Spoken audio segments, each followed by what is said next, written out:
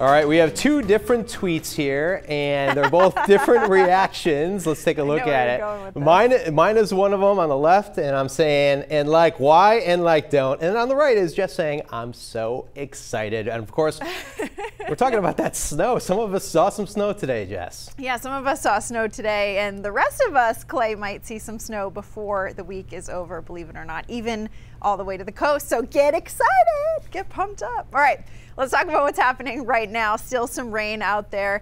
We will have showers overnight tonight through very early tomorrow morning, but we should actually be able to see some sun once we get into the late morning or early afternoon hours for tomorrow. So if you're kind of sick of the gray day, it's going to be a little bit nicer tomorrow, I promise. 43 right now in Portland. It's 39 in Paris, 41 in Lewiston. Augusta's at 40. Bangor's at 42. In Millinocket, 39. Didn't make it out of the 30s today in Millinocket. Very, very chilly. So overnight tonight, you could see those rain showers move through. This is 8 o'clock tomorrow morning. Temperatures not too bad, low to mid 40s. The rain showers move out. And you can see we'll start to see some breaks of sunshine as we go into tomorrow afternoon.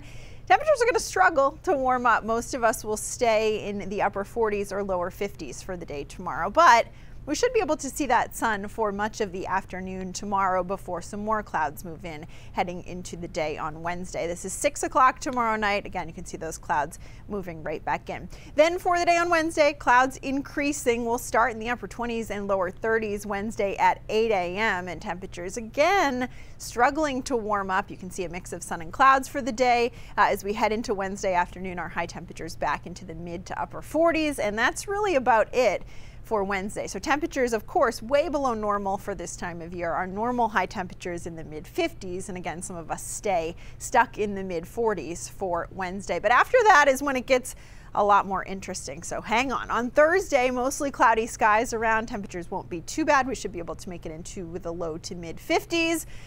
But on Friday, this is what happens. This is Friday night at 8. You can see, of course, what looks likely. We could see some significant snowfall, even all the way to the coast.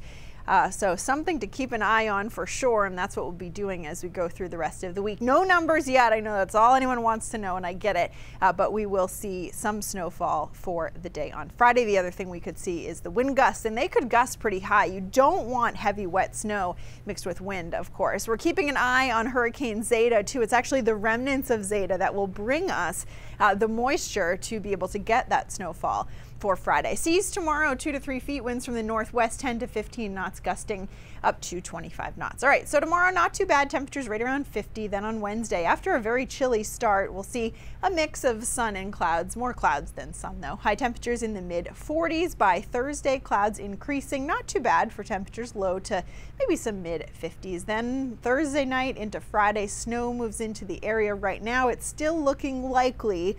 Again, we have time for things to change, and it's a hurricane again that we're watching right now way down in the Gulf of Mexico. So plenty of time for things to change between now and Friday, but it's looking likely that at least somewhere in New England we'll see snow, and I think right now it's looking like it's going to be us. Then on Saturday, Halloween, temperatures will stay chilly, only around 40. Don't forget too, this weekend we actually turn the clocks back already. I forgot that we were already there. Second half of the weekend looks a little better, partly cloudy skies for the day on Sunday and closer to 50, Clay. So here it is, snow. A lot going on there. It's on the way. I don't think we need like a snow result or inches yet, because I think this is just so jarring that it doesn't matter. Yeah, we'll it's the first widespread snow. Yeah, give it to you bit by bit here. Sounds good. Jess, thank you.